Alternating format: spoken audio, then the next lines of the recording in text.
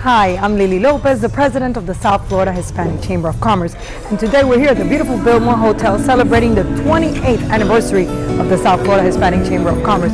We're also presenting the annual Golden Eagle Award to Chairman Jose Pepe Diaz. So follow me throughout all of this event because we're going to have a great time with over 300 people participating in this magnificent event. And we have over 14 elected officials being here to pay tribute to Pepe, who has been one of the most loved, may I say loved, yes, loved commissioners and now chair of our Miami-Dade County, always there for all of his constituents and for the community in general. So follow me.